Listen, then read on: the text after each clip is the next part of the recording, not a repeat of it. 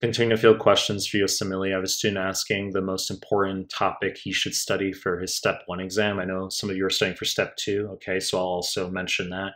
But for Step 1 specifically, and I can give you a very solid answer here that many of you are not expecting, okay? So before we get started, please subscribe to my channel. I really appreciate it. Give the video a like. I really appreciate it.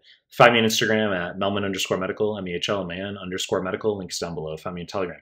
Links to the Telegram group and channel down below. Now start the clip. So students asking about most important topic for step, and I'll address this for Step 1 and Step 2 very quickly. And I said that it's not going to be an answer many of you will anticipate, which is that you need to know fucking endocrine very fucking well, okay? Endocrine.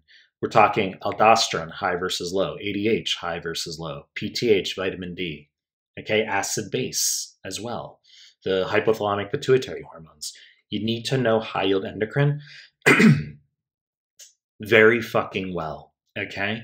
And I've harped on this in prior clips, how high yield arrows, my PDF, if you know that, that's highly specific for ruling you in for doing well on step, for passing Step 1, okay? Now, of course, the bulk of the Step 1, percentage-wise, is path, which is very broad in general, okay? Because it spans many organ systems and basic sciences. Okay, we got path for neuro, cardio, pulm, etc. So it's hard to consolidate on path apart from just doing QBank longitudinally over a period of time.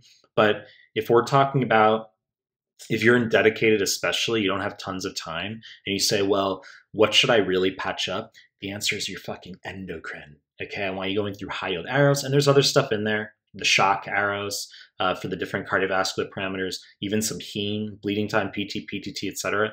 I want you to know high yield arrows very fucking well, all right, for your endocrine. For Step 2, it's going to be internal medicine and surgery if you have to over-index, okay, compared to the other subject areas such as peds, obs, and gynae, etc. Students tend to freak out about peds, obs, and gynae because those are more novel for Step 2, in that you could have done very well in Step 1, and then Step 2, it's like, well, you haven't seen a lot of peds before, okay? So the internal medicine surgery, that's the bulk of the Step 2 exam. So if you're in dedicated, let's say, and you don't have much time and you're going to focus on a certain subject or two late, I want you to knock out the clinical mastery series forms for IM and Surge especially, okay?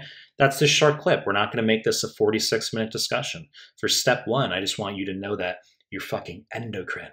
Very important. Go through the high yield arrows. I'll link it below. And for Step 2, I want you to know internal medicine and surgery. You know the deal. I'm going to continue to make more content. If you like my stuff, subscribe to my channel. I appreciate your time. That's it.